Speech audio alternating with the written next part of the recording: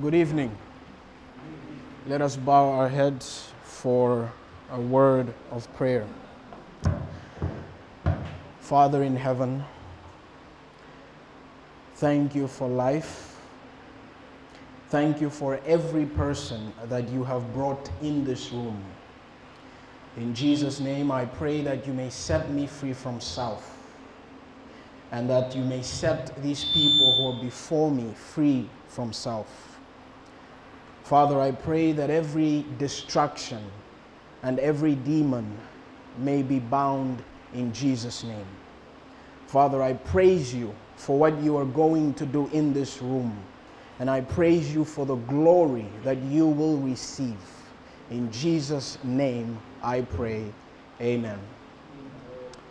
This is going to distract me. Good evening. Can you hear me? If you have your Bibles, better yet, get your Bibles, and I invite you to Revelations chapter 18, verse 2, verse 4, and verse 5. These are the verses we're going to read. The title of today's message is Start Packing. Start Packing. A couple of things before we take off. We are going to fly at a very high altitude this evening. This room will be the body of the plane. Our pilot is the Holy Spirit, known as the guide in Scripture. Our fuel is going to be faith. I'm just the voice on the plane. I'm not that important. You can forget about me. What's important is what's going to come out of my mouth. My voice is important, but not me. And our destination is at Jesus' feet. And by the way, God is our control tower. And before we take off on this flight, it'll only take 30 to 35 minutes, I hope. I need you to put your cell phones on flight mode so that we don't experience any turbulence. So if you still have your phones on, I plead with you to put them on flight mode. I'll give you 5 seconds for that. And after you have done that, I would like to invite you to Revelations chapter 18, verse 2. The Bible says, "And he cried mightily with a loud voice, saying, Babylon the great is fallen, and has become a dwelling place of what? Of what? Demons, a prison for every foul spirit, and a cage for every unclean and hated what? Birds." Let's read verse 3. "For all," not some, "all the nations have drunk of the wine of the wrath of her fornication. The kings of the earth have committed fornication with her." And by the way, this is spiritual fornication. "And the merchants of the earth have become rich through the abundance of her luxury." Verse 4. "And I heard another voice from heaven saying, Come out of her, my people, lest you share in her sins, and lest you receive of her plagues." This is where the title of the message comes from, Start Packing. And finally, verse 5, "For her sins have reached to heaven, and God has remembered her" what? "Her iniquities." Start packing. I have never been so excited in my life to preach than I am excited since yesterday and since today. This is taking place. God is calling a people out of this world. God is calling people to prepare themselves because this world will be destroyed. I want to invite you to the book of Luke. Luke chapter 17. And we shall begin. We'll just read verse 20, and then we'll skip to other verses in this chapter. Now verse 20 says, "Now when he," this is Jesus, "was asked by the Pharisees when the kingdom of God would come, He answered them and said, the kingdom of God does not come with what? Observation. So the Pharisees went to Jesus Christ and they asked him, when will the kingdom come? What is going to take place before the kingdom come? What's going to happen? This is Jesus now answering. I want you to come with me to verse 26. Jesus says this, and as it was in the days of who? Noah. So it will be also in the days of the Son of who? The Son of Man. Verse 27, they ate, they drank, they married wives, they were given in marriage until the day that Noah entered the ark, and the flood came and destroyed them all. Verse 28, likewise, as it was also in the days of who? Of Lot. And that is what we'll study. They ate, they drank, they bought, they sold, they planted, they built. Now, there is nothing wrong with eating. There is nothing wrong with planting. There is nothing wrong with building. There is absolutely nothing wrong with that. But when that is all you do, then there's something wrong with it. When Christ is not involved in it, when what you do does not help you grow spiritually, when what you do is not for the glory of God, then you have a problem. What Jesus was saying is, before I come, people will be so occupied with worldly things that they will forget about me. And he says, as it was in the days of Lot, so shall it be in the day of the Son of Man. In the days of Lot, people lived anyhow. There was no law. People had abandoned God and they chose to live the way they felt like it, the way they wanted to. Lot was a righteous man living in a wicked land in Sodom and Gomorrah. Sodom and Gomorrah was going to be destroyed because of the sins. And the people who loved sin and refused to let go of sin were to be destroyed with Sodom and Gomorrah. Now Lot went out warning people. He warned his family. He told people to repent, but they ignored him and they did not listen. Did you know that the same happens today? While a preacher is preaching, some are texting, some are sleeping, and people know that what is being taught is the truth. Well, the Bible says that these angels were in town. Lot invited them to his house. They didn't want to go. He insisted and insisted until they finally entered his house. And when they were there, the Bible says that men gathered together from the whole city. They went to the house and they knocked. And they said, bring the men that have come to your house because we want to sleep with them. In Sodom and Gomorrah, same-sex marriage was legal. And did you know that on Friday, in the United States, they legalized same-sex marriage in every state? If a same-sex couple goes to your church and they want to get married and you reject, you are going against the law. Because it is now lawful to sin. So if you don't sin, you're a criminal.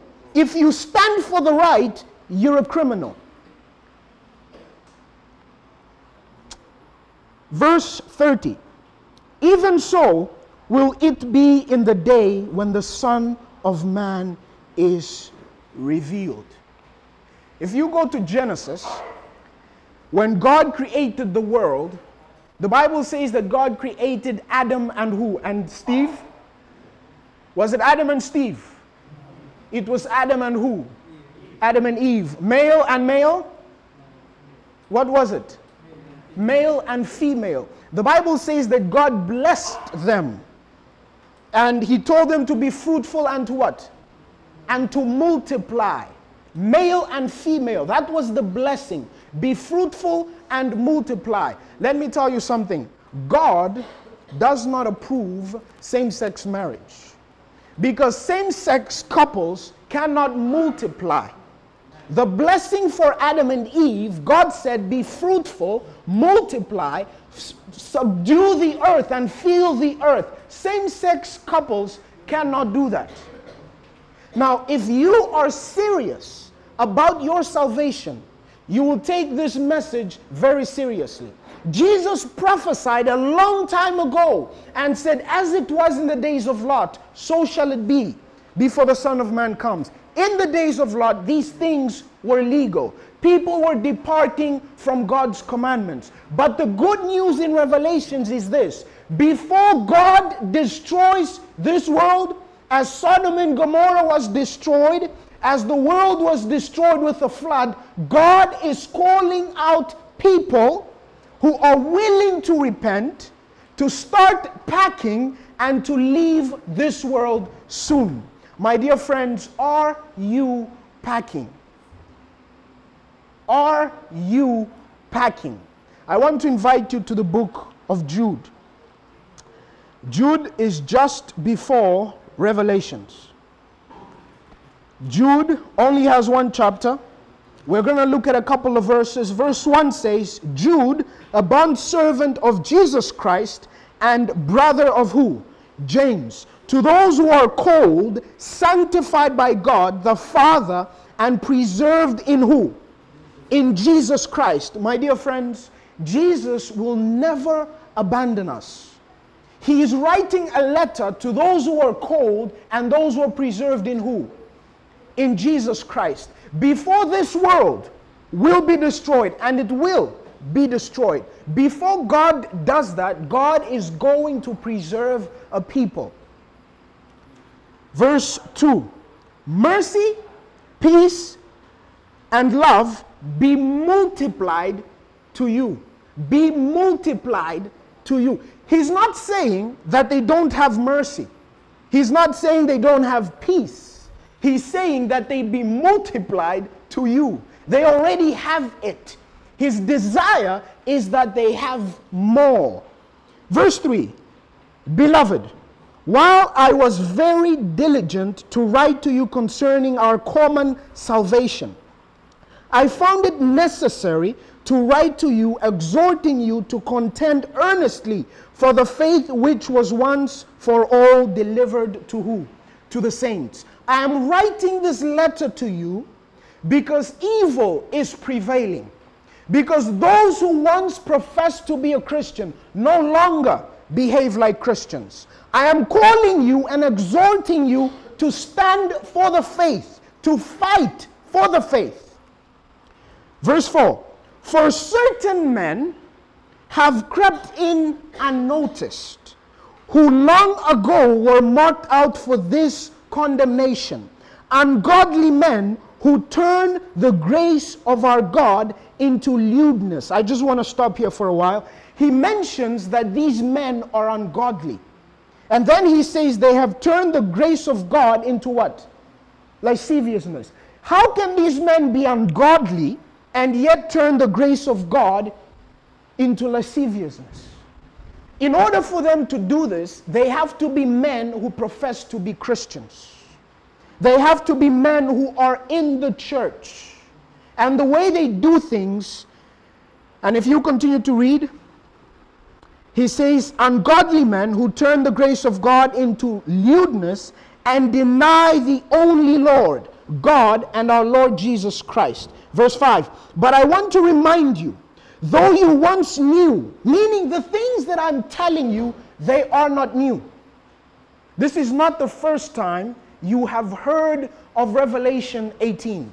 This is not the first time you have heard that Jesus said that before he comes, things will be as they were in the days of Noah, as they were in the days of Lot. This is nothing new, he says. This is verse 5. He says, that the Lord, having saved the people out of the land of Egypt, afterward destroyed those who did not what? Who did not believe. I want you to skip with me to verse 7.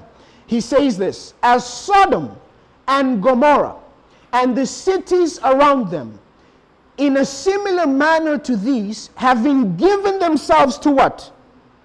Having given themselves to what? To sexual immorality or fornication, and gone after strange flesh, are set forth as an example suffering the vengeance of what? Eternal fire. He's saying, my dear friends, before Jesus comes, what took place before Sodom and Gomorrah was destroyed is going to take place now. What took place before the world was destroyed with the flood, it is going to take place again before he comes. Verse 8, likewise also these dreamers. He's talking about the people who have crept in unnoticed into the church. Likewise also these dreamers defile the flesh, reject authority, and speak evil of dignitaries. And these people are the ones who are leading the majority to depart from God's commandments. The Bible says in verse 4, for certain men have crept in unnoticed. And in verse 8 it says that they are dreamers and they do not respect authority. They have crept in the church, they lead some away from God's law, and they do not respect authority. Verse 10, still speaking about these people. But these speak evil of whatever they what? They do not know. And whatever they know naturally, like brute beasts, in these things they corrupt themselves. I want you to jump with me to verse 12. The Bible says, these are spots in your love feast, while they feast with you without fear, serving only who? Themselves. It means they are proud. They are clouds without water, carried about by the winds, late autumn trees without fruit, twice dead, pulled up by the root. I want us to read a couple of quotations. Could you help me? Just tap. Could you proceed? Oh, this is too big. But I believe we can read it. Ellen White says this. And the message for when? What does it say? For today is Babylon the Great is what? Is fallen, is fallen. Come out of her, my people, that ye be not partakers of her what? Of her sins. And that ye receive not of her what? Plagues. This world is going to be destroyed. Jesus Christ is coming very soon. But before God destroys this world, God is going to seal Christians. He's going to seal those who are faithful to Him. And this is the right time for us to start packing, because this is not our home. We are headed for heaven. But the way we pack for heaven is not the way we pack for ordinary trips. You've got to pack humility. You've got to pack simplicity. You've got to pack the character of Jesus Christ. You cannot take your red horse with you or blue horse. You cannot pack pride. You cannot pack immodesty. You cannot pack self. You cannot pack prayerlessness. We have to pack the character of Jesus Christ. Are you packing? She goes on to say, the time is not far distant when the test will come to every soul. The observance of the false what? Of the false Sabbath will be urged upon us. The time is coming when a false Sabbath will be instituted. Now let me tell you something. Many of us, especially those who have been going to church for a long time, we sit, we listen to these things, and we say, I will never worship on another day. I will never disobey God. I will be faithful. Let me tell you something. It is very easy for you to say that you will do that now when things are okay. But when things are not okay, my dear friends, it is very different. It is very different. If you are not praying, if you are not giving yourself to Christ daily, there is absolutely no way you can stand. If you have not been packing the right way, if you have not been investing in Christ, then you will not stand on that day. Those who yield, those who have yielded step by step to worldly what? Demands, and conformed to worldly customs, will then yield to the powers that be what? To the powers that be, rather than subject themselves to derision, insult, threatened, imprisonment, and death. At that time, the gold will be separated from the dross. True godliness will be clearly distinguished from the appearance and tinsel of it. Many a star that we have admired for its brilliance will then go out in darkness. When I read this, I whispered a prayer and said, God, may this not happen to me. She says, many stars who were shining before, those who were so quick in saying, I will not betray God, those who went from dorm to dorm preaching, on those days, their lights will not shine anymore because they relied on themselves, on the knowledge they had, and not in God. She goes on to say, those who have assumed the ornaments of the sanctuary, but are not clothed with Christ's righteousness, meaning those who are preaching about the sanctuary, those that explain to you everything about the sanctuary, but they are not clothed with Christ's righteousness, will then appear in the shame of their own nakedness. Please proceed. Last slides. She says, among earth's inhabitants, scattered in every land, there are those who have not bowed the knee to who? To Baal. Like the stars of heaven. Now let me tell you something about stars. I used to think that stars would come out in the night. I used to think that stars were not there during the day. That's what I used to think. And I'm actually a little bit hesitant to say this, but I only learned this, I think, 2 years ago. The stars are even there during the day. But because there is no darkness, you can't see them. Christians are like stars in the last days. The darkness is going to reveal their light. It's going to reveal the character of Christ. She goes on to say, like the stars of heaven, which appear only at night, these faithful ones will shine forth when darkness covers the what? The earth, and gross darkness the people. I love this. In heathen Africa, in the Catholic lands of Europe and of South America, in China, in India, in the islands of the sea, this is Philippines, and in all the dark corners of the earth, God has in reserve a firmament of chosen ones that will yet shine forth amidst the darkness, revealing clearly to an apostate world the transforming power of obedience to His law. Yes, we know about this. But my friends, ask yourselves this.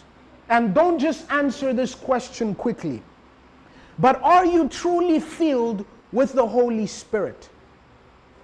Are you one of those that God is preserving in Africa, in South America, in China, in India, or in the islands of the world? Are you one of those stars that God is keeping, that when darkness covers the earth, He's going to use you to bring light? How much time do you spend with God on your knees? A mistake we make when we read the Bible often, and even as people come to worship and to church, we listen to a sermon and we say, this sermon would be a good sermon for my roommate. This sermon would be a good sermon for my friend, or for my girlfriend, or for my boyfriend, or for my wife. This sermon would be a good sermon for so-and-so. This sermon is for you. This sermon is for you. Are you ready? When darkness covers the earth, will you be one of those stars that will shine, or one of those stars that will go out? She goes on to say, even now, they are appearing in every nation. Even now, they are shining. Even now, they are preaching the truth. even now they have the character of Jesus Christ. Among every tongue and people, and in the hour of deepest apostasy, God is keeping them for the hour of deepest apostasy, when Satan's supreme effort is made to cause all, both small and great, rich and poor, free and bond, to receive under the penalty of death the sign of allegiance to a false rest day, these faithful ones, blameless and harmless, the sons of God without rebuke, will shine as lights in the world.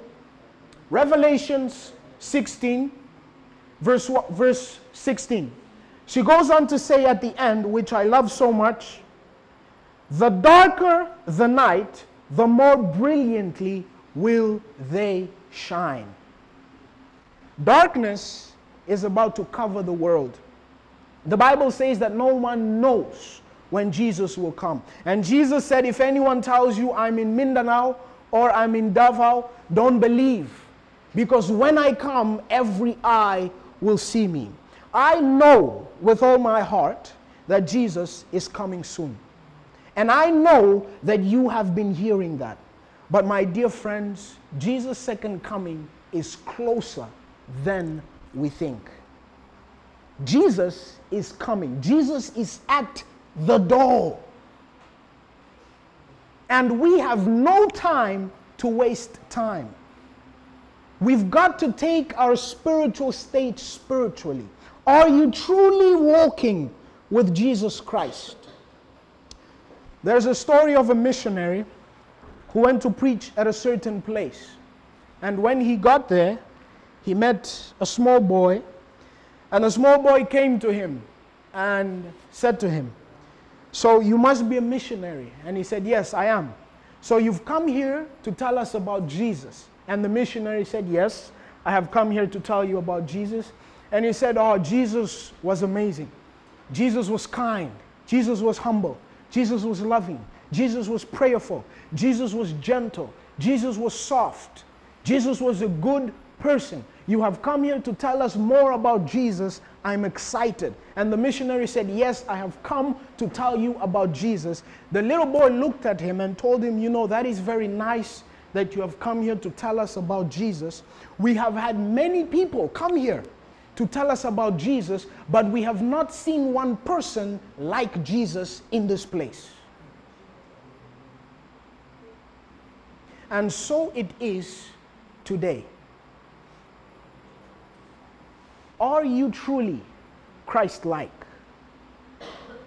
When Jesus comes and seals his people, and as the sealing goes on, and by the way, you receive the seal by obeying God, by obeying his commandments, by having the righteousness of Jesus Christ. And you receive the seal of the beast, of the devil, by not obeying God, by not settling in the truth. Knowing the truth and living the truth are two different things. My dear friends, search your heart. Are you ready? Have you been packing for heaven, or are you packing for hell? What are you packing for? Have you been packing prayer? Have you been investing in prayer? You need to pack humility for heaven. There's no room for pride there. Are you packing gentleness? What are you packing? Are the things you packing, can you take them to heaven? How many times have you come to this place for worship? And how many times can you genuinely tell me that when you come here, you feel the power of the Holy Spirit? How many times can you genuinely say you've been convicted? God has spoken to you. And as you leave this place, you know that God has spoken to you and that God was here with you. You see, church today is becoming just a formalism. We don't even know why we go anymore. We just go. We just come. We get our Bibles at times and read, but we don't read to know God. We read so that we can show others that we know. We read just to say we have read, just to be smarter than others, to know more than others. My dear friends, we have come to this place this evening to know God. Our goal is to know God. It is to grow in God and to have a genuine relationship with Him. Jesus is coming soon. What are you packing? What have you been packing? Can you take them to heaven? I want to invite you to bow your heads with me. I want to invite you to bow your heads. My greatest fear is to preach a sermon that God has not told me to preach. I don't care what happens to me. I don't care who stands before me. As long as God has told me to say it, I say it. The message I have shared does not come from me. You need to hear this. God has spoken. God has convicted. And we need to make a decision this evening. We need to search our hearts through the Holy Spirit and remove the unclean things we are packing. The worldly entertainment. Some of us are stuck and bound by pornography. Worldly entertainment, pride. And we cannot pack those things for heaven. We keep some of the commandments, we break some. We are only faithful in church. When we are alone, we are unfaithful. My dear friends, I want to invite you to pray with me. And as I pray, I want you to also pray. Father in heaven, I thank you for life and for the privilege to stand. I thank you for every soul in this room. And I thank you for stretching your hands towards us. Thank you for the presence of the Holy Spirit in this room. Father in heaven, we have sinned against you in thoughts and in action, intentionally and unintentionally. Pride has consumed us. We have allowed self. We have allowed selfishness. We have allowed worldly things. We have been packing ungodly things for a godly place. But Father, this evening, we want to unpack all of those things in Jesus' name. And we come before you pleading that you forgive our sins, Heavenly Father, in Jesus' name, and that you fill us with your Holy Spirit. May you bless every person in this room spiritually. May you bless them physically. May you provide financially for those who are struggling. There are some who do not pray as they were praying before. There are some who do not read as they were reading before. And there are some who read not to know you, but so that they can boast that they know about you. This evening, in Jesus' name, I pray that your Holy Spirit may disturb them until they are set free from self and receive the power of the Holy Spirit. In Jesus' name I pray, have mercy, O Father, upon us. Amen.